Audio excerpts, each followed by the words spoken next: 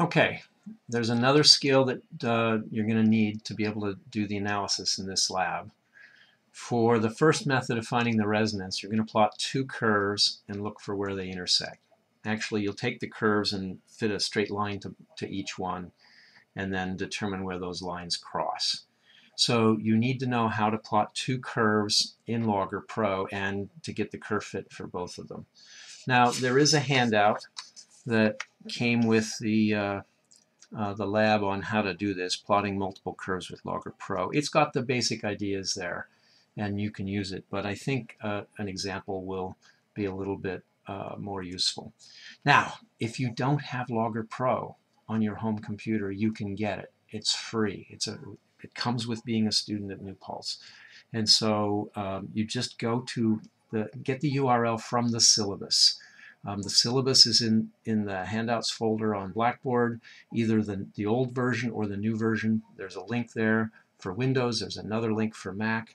It's a free download. You just install it like anything, and you will have Logger Pro on your home computer.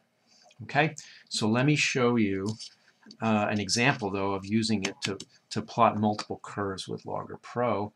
To get set up, I'm going to share my screen, and I'll get myself out of the way here. I can just watch what's going on here. Here's my screen. Put that away.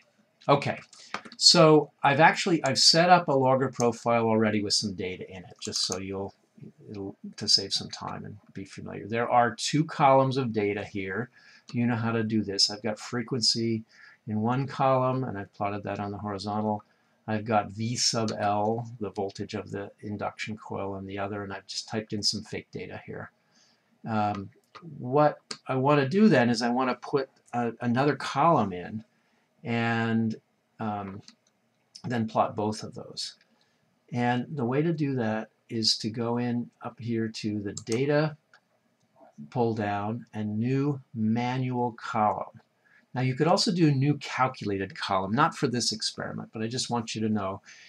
Calculated column is kind of like what Microsoft Excel can do, where you can take the data in one column and calculate something else from it. A really useful example is that if you have data in milliamps, you could convert it to amps in another column and use that for graphing. We're not going to use that today. We're going to use manual column, which means you're going to type in the numbers. And when I click that, it lets me name the column. I'll call it, let's see, capacitor voltage. And the unit V sub C. Some people use an underscore as a hint that it should be a subscript. And the units will be voltage. And I've created a new column. It's that easy. Now you can see the column here, but what you maybe don't see is that it's actually off to the side of the others. We now have, they don't fit, so I've got a slider here. And to make them all fit, it's really easy. I'm going to click on the graph and grab on over here and make it smaller. I'll click on the table, grab on here and spread it out, and see I've got my three columns. And I can put this back. So now all I have to do is type in my data, and I've got some more fake or simulated data here. And I'm just going to get this in real quick.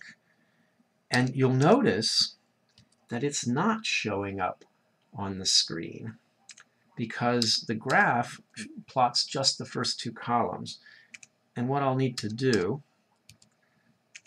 is tell it to graph them both. Okay, there, we've got two columns of data. This one only graphs one. It's very easy. You just go and click on the y-axis and it says, what should we plot? The inductor voltage, the capacitor voltage, or all of the above? And you get them both. Easy. And you can see, well, there's going to be a line, they're going to intersect somewhere over here, so that's going to be the resonant frequency in this simulated data at least.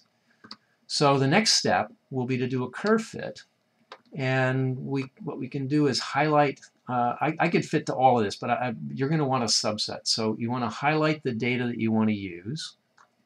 How about we just use that and keep those guys out? And then I can do a linear fit. There's a button up here, a shortcut for linear fit. Or you can go to Analyze, Linear Fit, and it asks, which one of these two do you want? So I will fit to the first column, the inductor column. Boom. Got my graph, got my straight line.